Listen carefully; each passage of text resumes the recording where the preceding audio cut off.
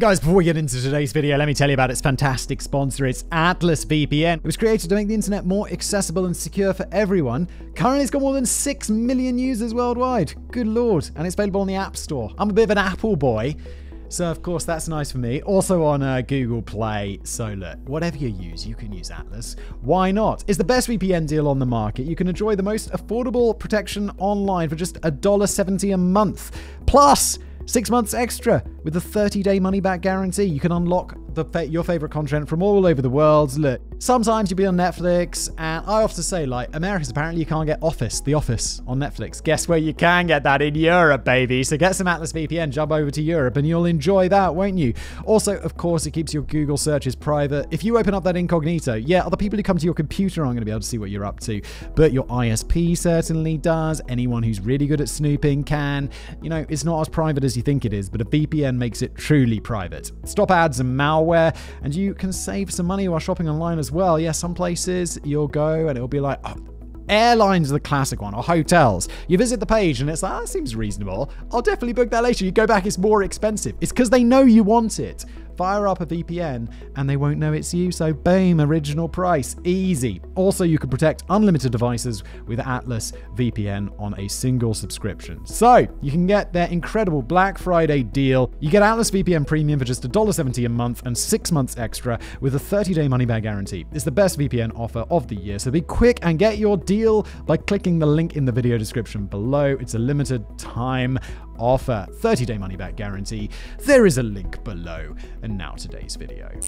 Hello everybody, welcome back to another episode of Decoding the Unknown. This one, double alien abduction, the vanishing Yorkshire miner, and the policeman plucked from time. All sounds very real, doesn't it? Or they just disappeared, or they were murdered and buried in the ground. What they weren't is plucked from time. Dun dun dun! Danny writes it. Thank you, Danny. I'm going to read it. And yeah, the format of the show is, I've never read this before. It's a cold read. We're going to decode. Let's jump in.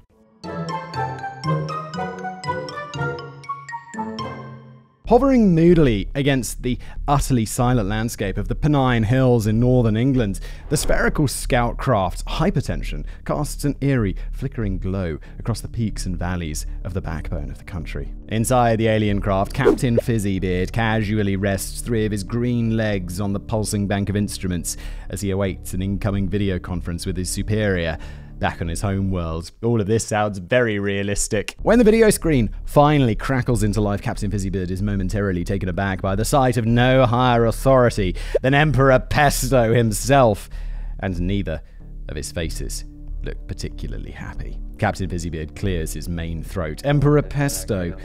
What a pleasant surprise. Emperor Pesto pulls several frowns. No time for small talk, Fizzybeard. We're long overdue a progress update on your mission. Can you confirm that you have finally obtained human specimens for testing? And can you confirm that these specimens include a wide range of influential figures plucked from every corner of the planet? Those alien abduction stories, it's always like, and then they probed my bottom. And it's like, do you really think the aliens travel all the way to Earth? All the way, intergalactically, interstellar, whatever, from their homeworld, to have a look at our butts? I mean, it's just a bit weird, isn't it? It's like, that's not, I don't think that that's what they'd immediately be up to. And they try to anal probe me, I'm telling you, I'm not taking that. Yes, Emperor Pesto. The captain ponders for a moment. Well, we did run into a spot of bother. We only managed to get 2 specimens this time. Only 2? Splutters Emperor Pesto. I take it that you've at least captured 2 powerful world leaders from either ends of the political spectrum. Yes, Emperor Pesto. Captain Fizzybeard pauses again. Well, not exactly. We had a bit of engine trouble, and we were only able to get a couple of specimens from a little town in West Yorkshire. One of them was a local policeman, the other was a miner. Not exactly who you were hoping for, was it? Emperor Pesto shakes 2 of his heads in fury. This is unacceptable, Fizzybeard! And what are all of those things in the background? Are they cows? I'm sure I can see dozens of Earth cows milling about on your flight deck. Ah, yes, Emperor. Just a slight technical problem with the abduction process. I've got my finest men clearing up the mess right now. It doesn't half stink down here. I'm not even kidding. Emperor Pesto puffs out 3 cheeks in frustration. You're a useless lump of lard, Fizzybeard. Your mission is aborted. You're fired, Fizzybeard. Captain Fizzybeard solemnly stands and bows as he prepares to leave the flight deck. Thank you for the opportunity, Emperor Pesto. You dick! This is like, obviously it's a cold open by Danny here. This didn't really happen. Could you tell? I watched a brilliant YouTube video the other day, which was like, what it's like reading a new science fiction book. And it's just like, immediately it just leaps. It just starts like, he awoke with his flanger not functioning properly. He had overslept the morgue again, and he was about to have to face down the tribulations of the flak chart. And you're like, say what? And it is like, yeah, it is. It was so, obviously I'm just coming up with mine on the fly, but this video was so on point. Just look up like what it's like reading a science fiction book or something. It's well worth watching. It's probably, honestly, worth watching instead of this video right now. So if you want, you can go watch that instead. It might well be more entertaining. It might not be. And I appreciate it if you stay here anyway. 1980 may be widely remembered on planet Earth as the year in which Ronald Reagan won his first presidential election, John Lennon was shot dead, and Pac-Man first began popping pills in arcades around the world. But for the people of Todmorden, a small Yorkshire market town nestled in the Pennine Hills, it's more likely to be remembered as that pretty odd year in which at least 2 of the locals were allegedly abducted by aliens within the space of 5 months, and only one of them survived to tell the tale. You'd be like, my butt is so sore! Why aliens are in my butt again? Todmorden has developed something of a reputation as a UFO hotspot and a hive of mysterious activity, but one of the most shadowy mysteries ever to fall upon the town remains unsolved today. The story begins with the case of a Yorkshire miner who just vanished into thin air and has re-emerged under deeply troubling circumstances. The miner in question has the quintessentially Yorkshire name of Zygmunt Adamski. Hang on a minute, that can't be right. It turns out that Zygmunt originally hailed from Poland, but had been forced to flee his home country during the horrors of the Second World War. Adopting the affectionate new nickname of Ziggy, he married his sweetheart Lottie in 1957, and the couple happily settled down into the little village of Tingley in Leeds, West Yorkshire. I've got a great... There's a town called Leeds, and I also used to live near a tiny village called Leeds. And there's the famous Leeds, which is in the north, and it's big. Wait, is this a tiny village? Oh, okay, so this small village must be near Leeds. And there's also a Leeds, much smaller version. And I remember my aunt was visiting. She's American. And my parents were like, okay, so we're going to go to Leeds Castle today. And my aunt's like, she's packed a bag. She's got a bottle of water. She's getting ready for like a 3-hour car drive or something to Leeds. And then my parents are like, what's with all the equipment? And she's like, well, we're going to Leeds. It's a big trip, and I can't believe we're doing it in one day. And they're like, oh, no, we're going to Leeds. It's nearby Leeds. It's about 5 minutes drive. I always remember that. I enjoy that memory. You probably don't, because it's not one of your memories, but hopefully you enjoyed the story. But let's get back into the story that you're all actually here for. I apologize for all the tangents. This is where Ziggy got a job as a miner in the local loft house colliery. Colliery? I don't even know what it is, to be honest. By 1980, the coal dust of the mines and a heavy smoking habit had begun to take its toll on 56-year-old Ziggy's lungs, and he applied for early retirement. His initial quest had been rejected, but he was still awaiting news on an appeal. In the meantime, he and Lottie remained in good spirits, and they were particularly looking forward to the wedding of their goddaughter, whom Ziggy would be giving away on the big day. In fact, it was the very day before their wedding that Ziggy went missing. He had announced in the afternoon that he was just nipping down to the local grocery store to buy a bag of potatoes, an errand which should have taken around 10 minutes. He exchanged brief greetings with a neighbor on the way to the shops, and the store clerk later declared that Ziggy had been in a particularly jovial mood. It was the last time that he was ever seen alive in Tingley. Wait, the last time I was ever seen alive in Leeds was when I last went there, but I've been seen alive elsewhere. When Ziggy didn't return home that evening, Lottie called the police and informed them that her husband had gone missing. She seemed fearful that he had been kidnapped. It was completely out of character for Ziggy to just randomly wander off and fail to return home. Vigorous police inquiries and an appeal for information in the local newspapers drew a complete blank. It was as if Ziggy had just vanished off the face of the earth. That is until 5 days later, when a grim discovery was made. Oh god, his body's going to be found. That's why he was never seen alive. Because he was seen dead. Oh no. Around 20 miles away from Tingley, in the town of Todmorden, foreman Trevor Parker was busy working alone in Tomlin's coal yard, which belonged to his father. He briefly left the yard for a few hours in the late morning to see to his other duties, but when he returned in the afternoon, he was shocked to find that he was no longer entirely alone. Lying face up on the top of a 10-foot pile of coal was the dead body of Zygmunt Adamski. Trevor Parker was adamant that nobody had accessed the closed coal yard whilst he was away, and that the body definitely hadn't been there in the morning. My immediate thought here was that Ziggy may have picked up a few crates of vodka while he was buying the potatoes, embarked upon a balmy 5-day bender, and ended up crawling to the top of a coal pile in a drunken slumber. That does seem much more likely than him being abducted by aliens or kidnapped, to be honest, even if he doesn't have a reputation for that. That just feels more likely than kidnapping. But when one of the attending police officers, PC Alan Godfrey, closely examined the scene and the body, he uncovered a rising stack of curious points to consider. For starters, he reported that the coal heap appeared to be completely undisturbed, and there was no trace of coal dust on Ziggy's body. It looked as if nobody had even attempted to climb the coal pile, so how exactly did the body end up there? It was as if Ziggy had been dropped from the sky. Not an unreasonable assumption. Ziggy's shirt, watch, and wallet were missing from the body and were never recovered. And whilst the body was mostly dressed, it was dressed in a peculiar fashion. The trousers and coat and shoes were all fastened in a crude manner, as if Ziggy had been redressed after death by somebody who didn't entirely understand how trousers and coats and shoes should work. Or it could, rather than aliens, it could be someone who was in a rush. And also, we're not used to dressing other people. It's weird putting a coat on someone else, especially a body. I mean, I'm speculating here. I've not put a... Like, if someone was, like, lying down and not helping you, it'd be really hard to get them dressed. Although Ziggy had been missing for 5 days, his hair had recently been cut, and his face displayed only a day's beard growth, indicating that it had plenty of opportunity to shave during those many lost hours away from home. But even more puzzling was the ring of burn marks around Ziggy's head and neck. A mysterious slimy yellow substance in green ointment had been rubbed into these burn wounds, and although the substance was later exhaustively tested by forensic scientists, it was never identified. All of this gave the coroner, James Turnbull, a bit of a headache. He described the death of Zygmunt Adamski as the biggest mystery of his career, and after several months of deliberation, during which he couldn't pinpoint the exact cause of death, he reluctantly reached a verdict of natural causes. He ruled that Ziggy had most likely died from heart failure, but he didn't seem entirely convinced. PC Alan Godfrey would remain forever haunted by the face of Zygmunt Adamski. He revealed that those eyes sent a shudder down my spine.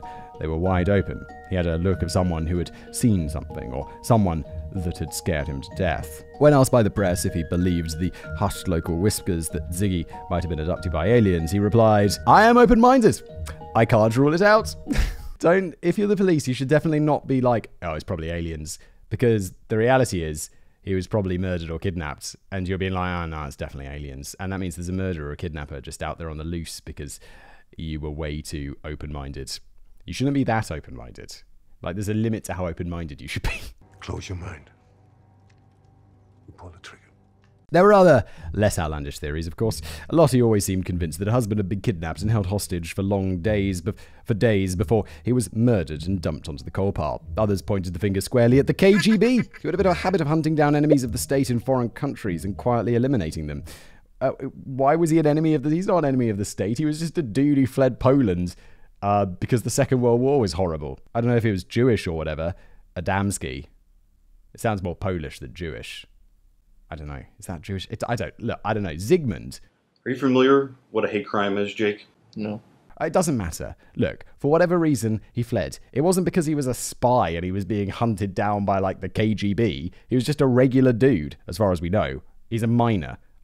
He's not a spy. But there's no evidence that Polish-born Ziggy ever pissed off the Soviet Union, and it's not clear why the KGB, or indeed anyone else for that matter, would go to the trouble of kidnapping a well-liked coal miner with declining health for 5 days. Perhaps the cause of death did indeed come from the skies, but from the mysterious and largely unfathomable ball lightning, a spherical form of lightning which tends to hover over the ground like a giant menacing golf ball. This might at least explain those strange burns and Ziggy's possible heart failure, but it doesn't really answer the question of why he was covered in an unidentified ointment, or how he was dropped on top of a 10-foot-high pile of coal, or how he was shaved. I suppose he could have just been away from home for a few days. I don't know. It sounds insane. Like, it seems insane to me, the idea that people could just run off for a few days, but it definitely happens. People are like, yeah, no, it all became too much, as I just ran away from my family for a few days. And I'd be like, my wife would be pissed. Like, holy shit. If I just went on like a 5-day trip without telling her and didn't phone her, she'd be absolutely livid. And I would not blame her. If she did the same thing, I'd be absolutely mad. So that just leaves us with alien abduction. It's clear that Ziggy was abducted shortly after picking up those potatoes from the shops, and he was probed for 5 days on an alien spacecraft. Probed in the butthole. After accidentally setting his head on fire, the aliens briefly attempted to heal his wounds with magic cosmic goo, but when Ziggy's frail heart gave out from the stress, the aliens clumsily redressed him as best they could manage and beamed his corpse down to the top of a pile of coal in Todmorden before zipping back to the Pennines to await further instructions. They may or may not have kept the bag of potatoes. However, within the space of just 5 months, the aliens would be back in Todmorden, and this time they had their bulbous eyes targeted on another victim.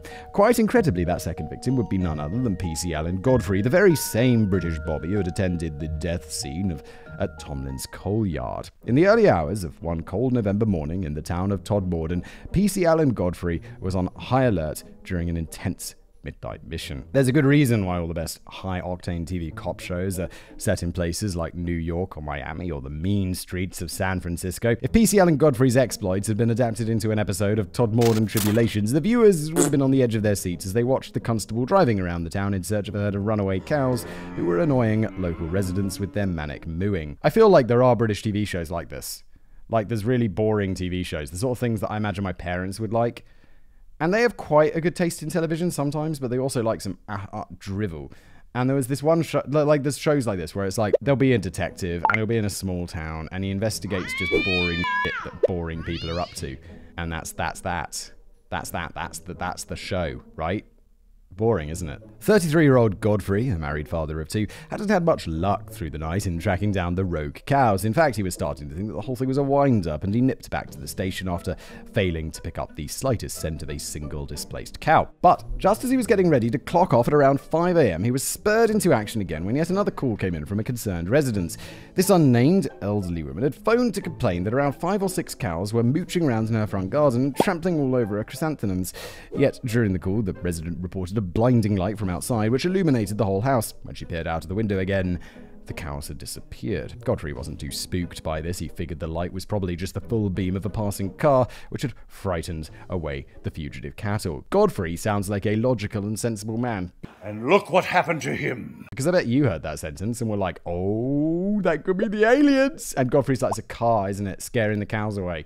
Godfrey, I like you. It's aliens, it has to be. But he got back in his police car and had one last scout around town for suspicious cow activity. Along the way, he passed a fellow police officer who politely declined Godfrey's offer of a lift back to the station. Godfrey later pondered on how he wished that officer had got into the car with him, because he would then have a reliable witness to the inconceivable event that was about to unfold. Oh my, is Godfrey, reliable Godfrey, car headlight, no alien abduction Godfrey, is he about to have his arse probed? Less than a mile away from Tomlin's coal yard, PC Alan Godfrey came across an unusual vehicle blocking the main road, which caused him to slam on the brakes. 20 yards away, a diamond-shaped object was hovering in the air around 5 feet from the ground. Godfrey estimated that it was around 14 feet tall, 20 feet wide. He claimed that a fluorescent light was emanating from a large dome on top of the slowly rotating vessel, and the trees at the side of the road were shaking violently, even though he couldn't detect the faintest of vibrations.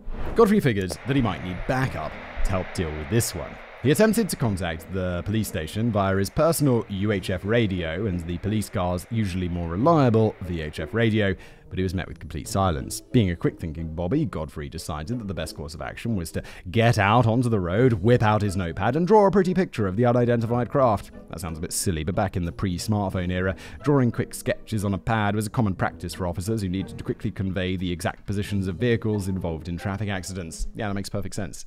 If you don't have a camera, like drawing little sketches is probably the best thing that you could do. However, Godfrey had barely completed his miniature work of art before he was temporarily blinded by a bright flash and suddenly found himself sitting back in his car, but around 30 yards from where he had originally parked. Sounds like Godfrey is having little blackouts. I'm always like, whenever something like happens like this, it's like you're not seeing an alien spacecraft, you're not seeing a ghost. Your brain is just having a little bit of a little brain fart, like something went wrong for a second, and that's what you saw. Like if I saw a ghost right now, I'd be like, man, I hope I'm not having a stroke.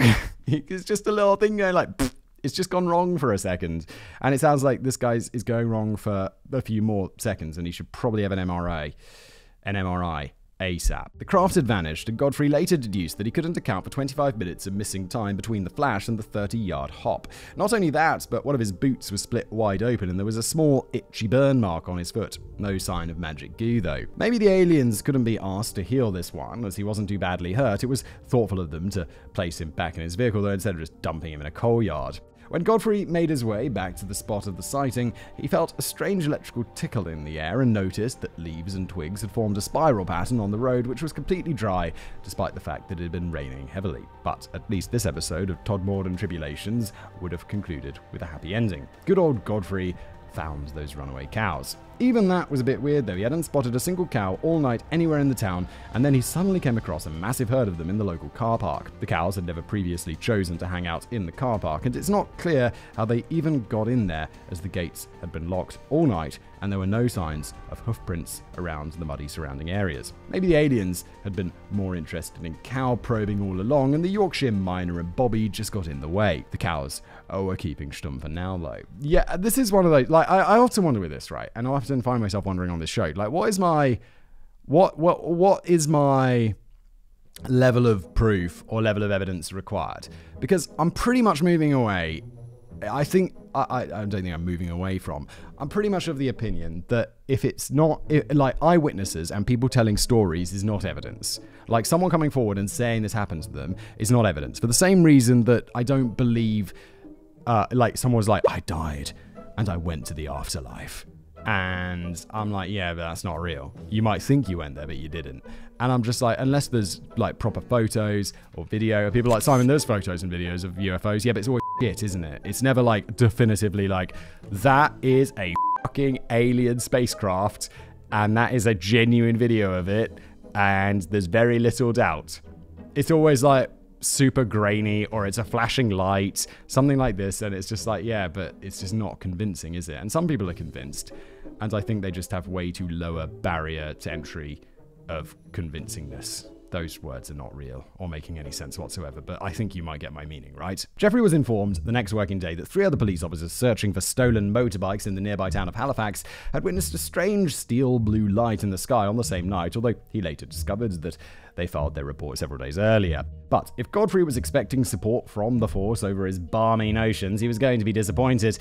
After the story was leaked to the local press, he became a figure of fun within the police station and was given the new derisory nickname of Captain Kirk. Oh no, no one believes you. Things took a slightly more sinister turn when Jeffrey claims that he was hauled into the inspector's office for a meeting with a gentleman who would only identify himself as the man from the ministry. Jeffrey claimed that this bloke, whom he described as an arrogant bastard, ordered Jeffrey under the Official Secrets Act not to speak to the media again about his close encounter. I don't believe you, Jeffrey. I just don't believe you. I don't think that's how people from like spies or whatever or the MOD work. I think that your story is so absurd and so silly that they're not going to pay you a meeting because that lends some credibility to it. They'll just be like, let the person say, like, even if all of this was real and the Ministry of Defense were communicating with aliens and he had actually seen it, he'd just be like, nah, just let him go because no one's going to believe him. And if we show up and put a meeting on the books, that's going to add some credence to it, which we definitely don't want to do. I just watched an episode of Stargate about this where some guy finds out about their whole like secret Stargate program and makes a TV show about it. And they're like, wait, why didn't we like tell him to like swear him to silence and stuff? And they're just like, because no one will believe him anyway. And no one does. Oh, Jamie. It's magnificent. Who's Jamie? The man from the ministry was fumbling about with a bulky file, and although Jeffrey wasn't allowed to view it, he reckons that he managed to catch glimpses of both his own sketch of the craft and Zygmunt Adamski's death report, indicating that higher authorities are clearly linked to the 2 abductions. Later on, Jeffrey claims that his home telephone was tapped and that he was constantly followed around by the same man from the ministry. Sounds like Jeffrey needs to get his head checked. One time I put a firefly in my butthole. Jeffrey finally blew his top when the man popped up in his local pub just as Jeffrey was trying to sink a welcome pint. The police constable told the man from the ministry in an embellished Yorkshire accent to take a long walk on a short pier. He never saw the man from the ministry again. Yeah, that's also something like MOD officials. Spies, essentially, like MI5 or whatever, definitely easily intimidated by a random Yorkshire policeman. You know, it's not so out of this world that men from the ministry might also sometimes fancy a welcome pint in a pub without being told by angry locals to go jump in the sea. Sick to the back teeth of the stalking and the ridicule, PC Alan Godfrey was persuaded by a solicitor friend to undergo 3 sessions of hypnotic regression in a bid to pluck out those 25 minutes of missing time from his memory. That's not a real thing, is it? You can't use hypnosis to recover lost memories that you genuinely have lost, right? I think I made a video about that. As he fell into a hypnotic trance and was taken back to the road on that dark November night, Godfrey recalled moving towards the strange alien craft and getting hit by a beam of light which rendered him unconscious. When he awoke, he found himself strapped to a table in a room occupied by small childlike creatures with bulbous heads working alongside a bearded biblical figure in robes who introduced himself as Joseph and telepathically communicated to Godfrey that he would be fine. Oh, and there was a dog in the corner of the examining room too, which may or may not have been an Alsatian. Okie dokie. Sounds like you're making up fake memories, not even if you're not doing it intentionally. Sunday Mirror journalist John Sherrod watched video recordings of the sessions and reported on some of the bonkers stuff that the hypnotized Jeffrey was coming out with. To quote, "They're horrible, like 5-year-old lads. There are 8 of them. He's feeling at my clothes. They have heads like a lamp. They keep touching me. Joseph has told me not to be frightened. They are robots. They're not human. They are Joseph's robots. There's a bloody dog. It's horrible. It's the size of an Alsatian." It sounds like he's tripping balls, to be honest. The final hypnotic regression session was brought to a premature close over concerns that Godfrey was becoming increasingly traumatized by the missing memories. It's worth pointing out that Godfrey himself isn't entirely convinced that the hypnosis sessions actually ever meant anything. He always made it clear that he never once claimed outside of hypnotic regression to have been abducted by aliens. He had only reported on things he believed he had seen with his own eyes on that night. He played down the hypnosis session in later years, speculating that he may have just been lost in a vivid dream, or it may have been linked to the book that he was reading at the time, an account of the first high-profile alleged alien abduction of Betty and Barney Hill in New Hampshire in 1961. Still, I reckon the Alsatian could have been the dude in charge, or Godfrey could have just wrongly identified another small cow eagerly awaiting its turn on the examination table. Yeah, I just don't believe any of this. I'm sorry, there's no evidence. There's no real evidence. There's just a dude who thinks he saw something, had a blackout. You know, same thing happened to me last week. I was over there. And that's kind of that, to be honest. I'm not convinced. PC Alan Godfrey wasn't the only one who claimed to have spotted strange sights over West Yorkshire. In 2021, Todmorden local Vicky Dinsdale broke a 40-year silence when she talked to the national press about something she'd seen during her childhood in the town in 1981. A young Vicky had been walking the dog with her grandfather when they both spotted a glittering diamond-shaped object hovering in the sky and constantly changing color. Vicky's grandfather was a retired army sergeant, so he told Vicky to keep what they'd seen to themselves, as he didn't want to experience the same kind of ridicule that had been heaped upon PC Godfrey just a year earlier. I'm sorry, this is a 40-year memory from when you're a kid. I'm just like, this is not reliable in any way. In 1987, a retired police officer by the name of Philip Spencer took a very crap, blurry photograph. What a surprise. They're all crap and they're all blurry. Of what he believed to be an alien creature running around Ilkley Moor in West Yorkshire. He saw a dome-shaped craft rising away into the skies and felt that 2 hours of time had been stolen from him. Spencer also underwent hypnotic regression and recalled similar tales of finding himself on an examining table in an alien spacecraft. And the problem is, once someone said that, that's what people have in their minds and it's what they expect. And hypnosis is one of those things where you're super impressionable. And so you're bound to experience things that you are expecting to experience. Then there was the curious case of Travis Walton, which took place much earlier in 1975. Admittedly, this one wasn't remotely local to West Yorkshire. Trevor Walton was an American logger who had just finished up a shift at the Apache Sitgreaves National Forests near Snowflake, Arizona. But his story bears remarkable similarities to the cases of both PC Alan Godfrey and Zygmunt Adamski. Walton and his co-workers had spotted a saucer-shaped object in the evening sky, but Walton was the only one brave enough to move in for a closer look. He soon found himself bathed in light before waking up on, you guessed it, an alien examining table. He claims that he ended up getting involved in a bout of fisticuffs with 3 short-balled aliens before he blacked out, found himself back on the highway as the flying saucer flew off into the distance. But on this occasion, it was more than 20 minutes or a couple of hours. Travis Walton had been officially missing for 5 days. It sounds that maybe he just went on a bit of a bender. Maybe it was just like, life's a bit tough. I'm just going to go on a 5-day bender and then blame it on aliens. We should do that sometime. Travis, you've done this before. He hasn't, but it's like, you can imagine he did. Of course, it's easy to dismiss all these people as attention-seeking fantasists, and maybe some of them were. Yes.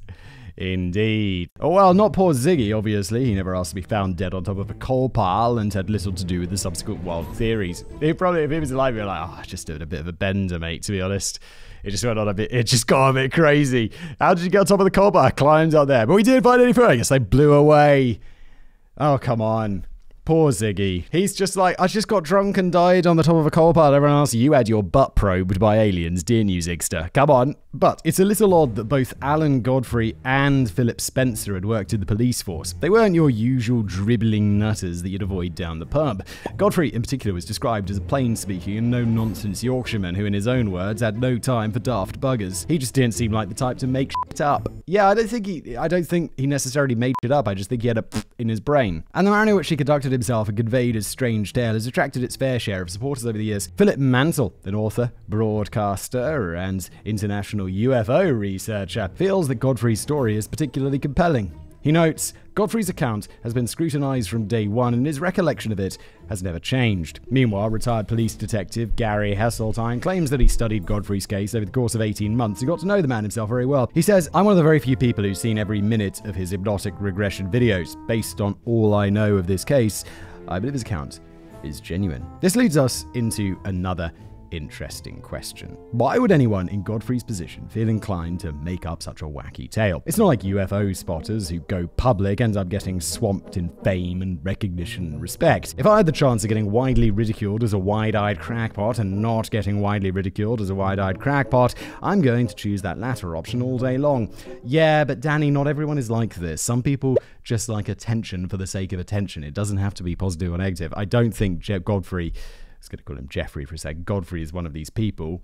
I think he's not. I think his brain just went a bit for a second. It has to be said that the incident with the hovering diamond craft didn't really have much of a positive impact on Godfrey's life. Quite the opposite, in fact. Godfrey claimed that he was forced into taking a transfer to another police station before he was hounded out of the force altogether and pushed into early retirement. He developed a taste for a bottle of whiskey a day. His marriage broke up and he ended up living in a friend's attic bedroom without a pot to piss in. That's sad. Jeez. He seemed to blame it all on the events of the night of the farcical cow hunt. He said, it wrecked me. It completely changed me. I wish I'd never seen the UFO. However, Godfrey's life picked up again in the mid-90s. He remarried, he got a grip on his life, and after a long period of rarely discussing the events of that night, he appeared to almost embrace his celebrity status. He started appearing on TV chat shows, giving public talks to help raise funds for charity, and today he drives around Todd Morden with a personalized UFO license plate. Alright, I mean, he's capitalizing on it a little bit, you know? There's a little bit of money to be made there, isn't there? He self-published a book into 2017 called Who or What Were They? Then it was announced in 2021 that there were tentative plans to turn his story into a movie produced by Michael Grace, best known for co-writing the classic 1982 horror Poltergeist. Maybe Todd Morden Tribulations wasn't such a bad pitch after all. It had better include the comedy cows. Now in his mid-70s, Alan Godfrey remains convinced of what he saw. He says, this was a nuts and bolts craft, not a trick of the mind. If I had thrown a brick at it, it would have gone bang. I would swear on the Bible it was from somewhere else. Well, let's put the Bible down for a second. Let's see if we can come up with a more plausible alternative theory, shall we? Yes, let's do that.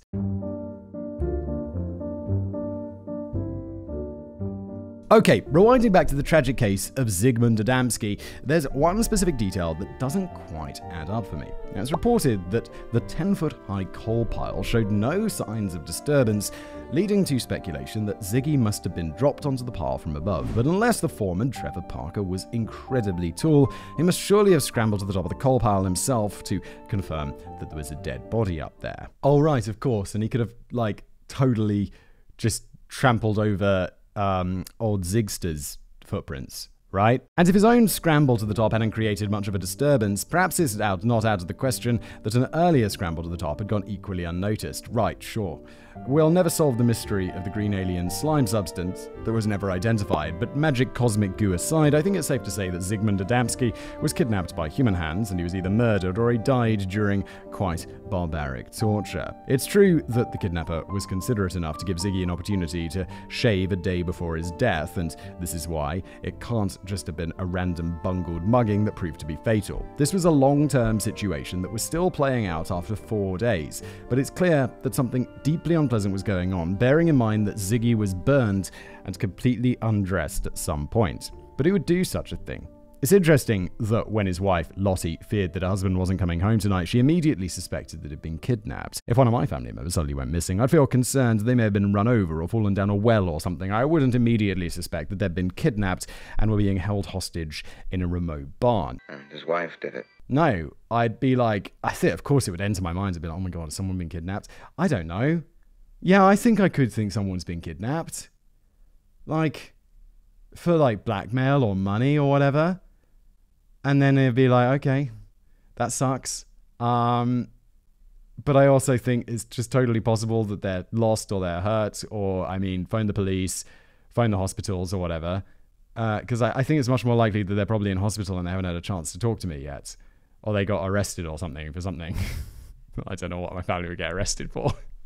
But, you know, that sort of stuff is more likely than kidnap. But when two UFO investigators recently looked into the case, they discovered why Lottie may have jumped to that conclusion. Ziggy and Lottie had recently accepted a female family member into their home who had taken out a restraining order on her husband and had been offered a safe space to live within the Adamski household. But could it be that this troubled husband was the one with an axe to grind over the Adamskis interfering with his marital affairs and giving shelter to his estranged wife? Yes, absolutely, certainly. That is the number one guy that you should immediately be looking into. Could he have lost the plot over a 5-day act of brutal vengeance against Ziggy? It's remarkable that this was never properly investigated at the time, as everyone preferred to focus instead on the alien abduction angle. And as I said earlier, when you start focusing on that, which is most likely not going to be a real thing, we'd say that with almost absolute certainty, then it causes you to ignore things that are much more likely, like this, which is obviously far more likely that he did it. Of course it is.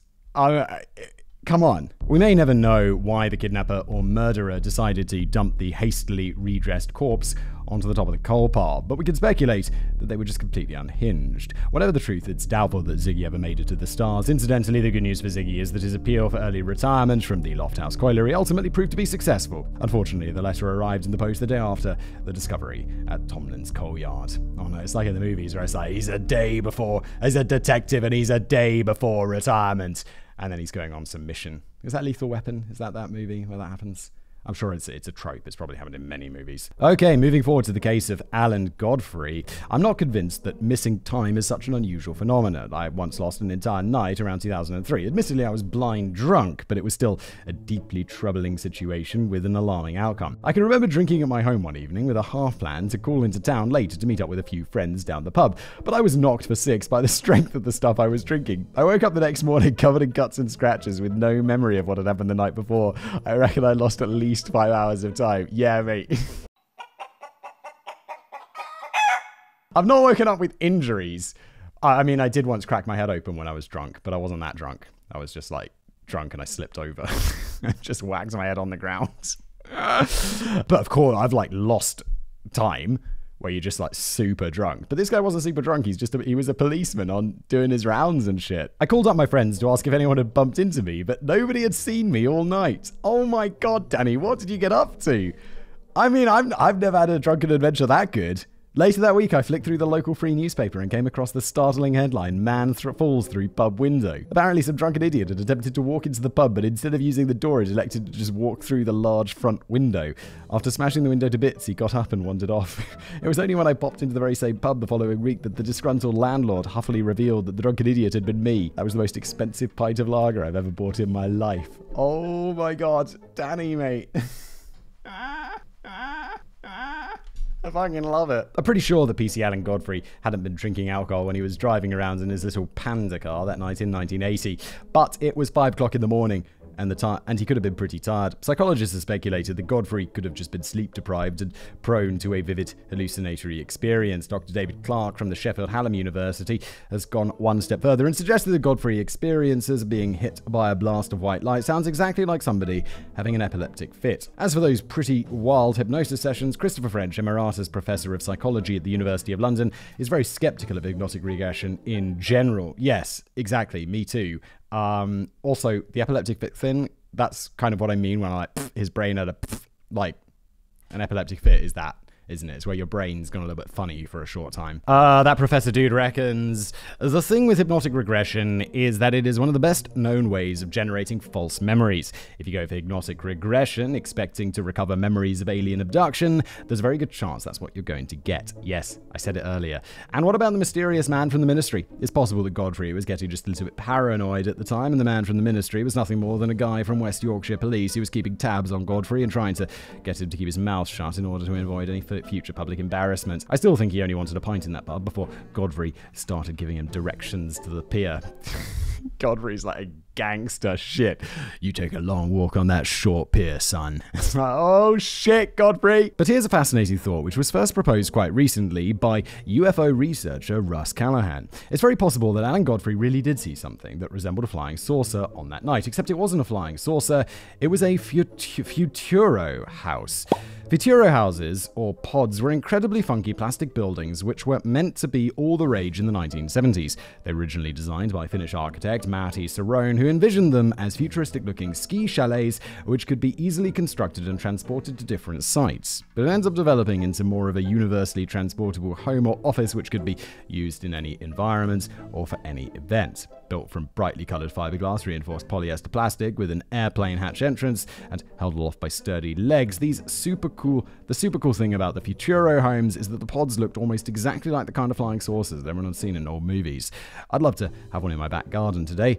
I'd probably convert it into a bar. Like a legend, Danny. But perhaps surprisingly, the Futuro houses never really took off, possibly because some people thought that they looked a bit weird and scary. They really did look as if they'd just landed from outer space. Only about 100 were ever built, and only one ever made it to the UK, and you'll never guess exactly where it landed. Yes, it landed in the little market town of Todmorden in West Yorkshire.